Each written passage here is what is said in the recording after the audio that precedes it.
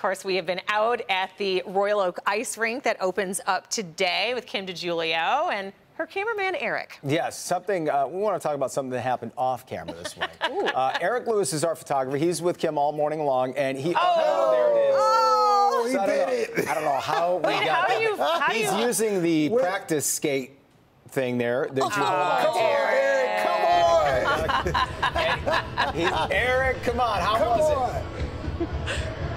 Guys, they made it look so easy yesterday when we were at the shoot. I was like, I gotta try this, man. It's not easy, man, not at all, but like once you get your legs, you know, you kind of get to moving a little bit. It's just like, you just gotta get yourself going though. Yeah, get going, Eric. Show them what you learned. So he's got it. Look at him go. The problem is the but camera's mind set. you, we don't have a photographer behind the camera. Guys, he was so afraid yesterday. He's like, I'm not putting on skates. This morning, he saw me. He saw me skating. He got this skate helper thing. I mean, I'm so proud of him. And he fell and he got right back up. Eric, how does it feel? Oh, well, hold on a minute. I want to bring you down with me.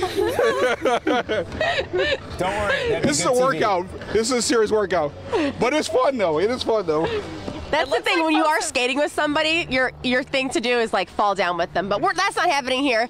The rink at Royal Oak opens on Friday, 3 p.m. Guys, back to you. Yeah, and the lesson there is, if you see Eric or Kim out there on the rink while you're skating, go the other way. Right. We need a high chair for my kids at home when you get done with it. Honestly, it speaks to just how much fun it is. It is. It really is. It's a great time. And then it doesn't matter what your skill level is. You can go out there and have a good time. All right, here Be comes prepared to fall a few times. Tati live right Good now. Thursday, good people.